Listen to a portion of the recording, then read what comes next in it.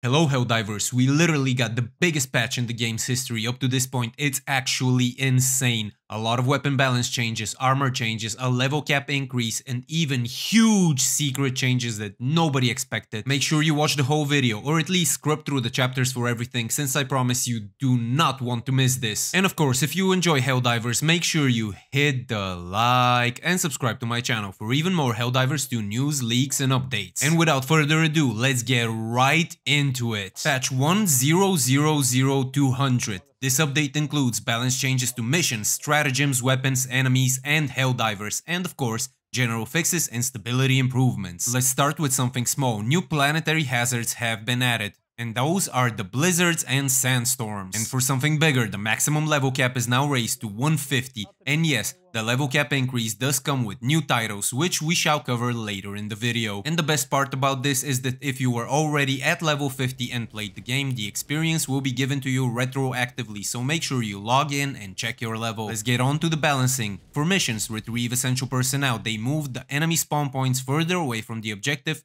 to give players a fairer chance of defending the location. Also, there are fewer civilians required to complete the mission on higher difficulties. Destroy command bunkers now has more objective locations. The mission was way too easy before compared to other missions. It can now appear in operations from difficulty 5. And also have the negative effect of operation modifiers that increase stratagem cooldowns or call-in times. The changes to the essential personnel mission are actually very much welcome, since I'm not gonna lie to you, I hated those missions because extracting those useless civilians was a giant pain in the rear. As for destroying command bunkers, that's alright.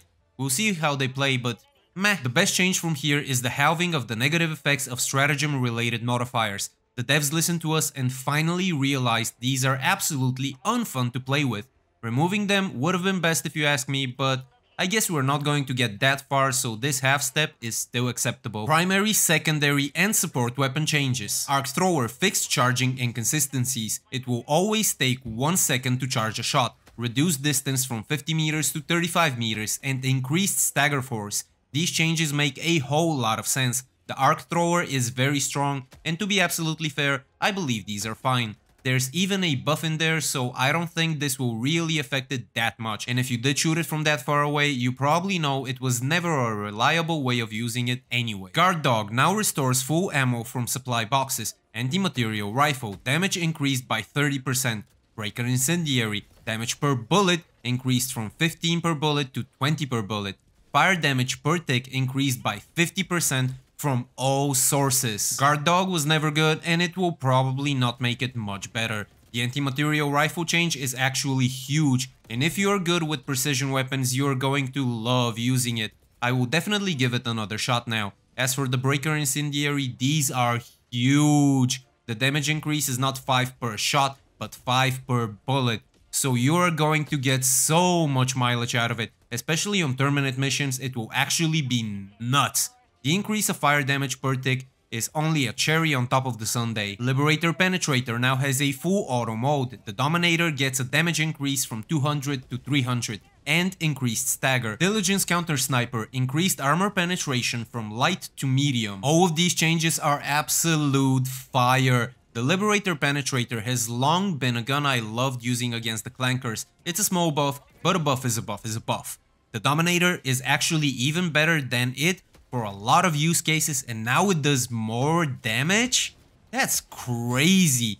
It's now basically the best shotgun in the game. As for the Diligence Counter Sniper, the increased armor penetration will be useful, and it might finally get some playtime. Slugger, reduced stagger, reduced damage from 280 to 250, reduced demolition force, fixed armor penetration tag in the menu. The Slugger, Liberator Concussive, and Senator fixed incorrect armor penetration tags in the menu. And here we go, another nerf that you kind of have to agree with. The Slugger has been the go-to primary for most of the player base since the game came out, so now it finally gets tuned down. Should you be mad?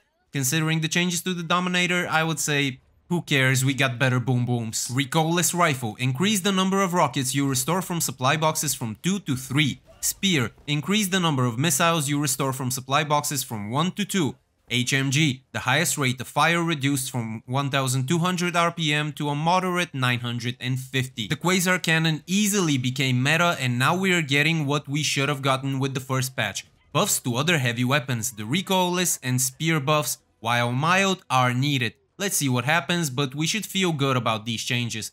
The HMG change makes a little bit of sense, considering at max RPM it's so hard to control, but I don't think it was needed, since it's pretty much so bottom tier it's actually trash. Buff it and talk to me again. Stratagems, Patriot Exosuit. Rockets will now penetrate armor only on direct hit. This pretty much means that glancing hits won't do you much good. It's a nerf, and as the Exosuit is kind of low on health, I do think this was not really necessary, but the Exosuit is not that good anyway when compared with other options, so hopefully this won't hurt that many people. Enemies. Balancing adjustments have been made too. Charger's normal melee attack now does less damage against Exosuits. Bio Spewer and Nursing Spewer do less damage with their puke. The Bio Titan can no longer be stunned. Shriekers no longer create bug breaches. Shriekers hitting you while they're dead now do significantly less damage. The change to Chargers is not that crazy, but it's still nice. As for the changes to Spewers, thank you! Fighting them can be a total nightmare sometimes, especially when you get overrun, so this gives us a better fighting chance. The Bio Titan not being stunnable with a stun grenade is actually kind of an acceptable change. It never made sense to me anyway. Shriekers no longer creating bug breaches is a full-on godsend, and it's spectacular for the health of the game. The other change to Shriekers will also make it significantly less annoying to encounter them, so thumbs up to that. Helldiver, heavy and medium armor protects better, and you now take 10% less damage than before while wearing heavy armor, and about 5% less when wearing medium armor. Fortified Commando and Light Armor is unchanged. In my previous video we did cover possible armor changes, and these are not what we talked about. The changes here are just a prelude to what we are about to get, and there's a nice comparison video you should be seeing in the back right now. It's nothing crazy, but it's a welcome change, and I can't wait to see armor be improved further. Now let's try to rapid fire the fixes, as there's a lot of them. Fixed issue where save settings for PS5 would be reset when the game is rebooted, causing things such as loadout and hint settings to be reset. Enemies now properly target exosuits. Previously, many enemies effectively ignored exosuits if a Helldiver on foot was available for them as a target. Fixed exosuits being able to fire their weapons while opening the minimap. The Helldiver and exosuit both had a bug that made them sometimes take explosion damage multiple times, making things like automaton rockets be too deadly. This is now fixed. Automaton enemy constellations that preferred to spawn more of certain Devastator types did not work and now function as they should. This means that sometimes when playing against the automatons you will face more Devastators instead of the other enemy types. We have improved the system that prevents Hellpod steering close to large or important objects. We have solved issues where the effective area around objects was a lot larger than intended. We have reduced the number of objects that prevent Hellpod steering. Fixed cases where the ground under some assets could be bombed, causing them to float. Ballistic shield changes. Collision mesh has been slightly increased in size for more forgiveness. Changed shield poses so that less of the Helldiver is exposed. Addressed bug where parts of the Helldiver would become vulnerable while using the shield in first person. The ballistic shield changes should also be playing right about now. Honestly, I might need to try this one out just to see how it does, as now it might be half decent as a pick. Not good, but at least passable, which is much better than complete and utter disappointment. And now for the things I am most excited about, starting with the smallest thing. Now when you log in game, there's new short little intros that play showing you the bridge. It's really cool and it makes you feel like you're in a Space Marine movie. Also, when you extract successfully out of a mission, your Helldiver will be covered in blood and nastiness. Just a small detail, but an awesome change. And hey yo, do you remember how you commented on my last video that the major order doesn't matter and it's only for medals? Well, karma is here. Let me show you these awesome clips of the new enemies on the bot front. The nice part is that the gunships can be taken down by 2 shots from an autocannon, which makes it even more viable. As long as you don't let them swarm you, you should be Gucci. These ratchety clankers are slow in the air, so they won't chase you effectively, but if they reach you, their laser barrage will absolutely delete you from the planet. So make sure you find the fabricators for them and take them out with extreme prejudice. We also did get the walkers from one of my previous videos, further proving that all of the leaks I feature on this channel are true and further solidifying the credibility of the sources. Honestly, this thing looks and feels like a whole ass boss. It takes an orbital laser and multiple quasar shots to the face. It's tough, mean, nasty, and oh so beautiful to see in action. Will it be a nightmare on Helldive? Probably. Will it feel absolutely awesome when you take it down?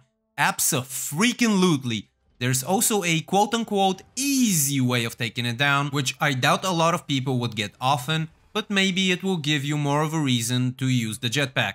Finally. And before we wrap up, I just wanted to tell you that in my next video I'm going to feature some absolutely freaking insane leaks. So if you don't want to miss that, make sure you subscribe to my channel, and if you enjoyed this video, make sure you hit the like. Thanks for tuning in, Helldiver, and I'll see you in the next one.